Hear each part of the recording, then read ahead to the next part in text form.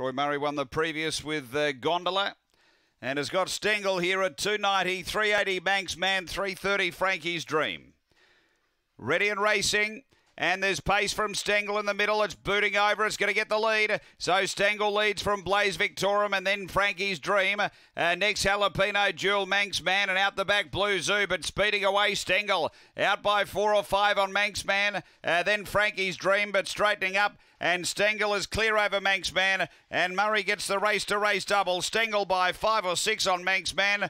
Frankie's Dream, Blue Zoo. Then Jalapeno Jewel and Blaze Victorum. The time here is around 22:90. Too good Stengel. Far too strong here for Troy Murray. And gets the job done. So the winner is number 9 Stengel, Troy Murray. Second going to 5, Manxman, Tony Lagana. And third to 1, Frankie's Dream for Karen Whitholtz. It's 9-5-1-8 after race number 10 here at Gawler.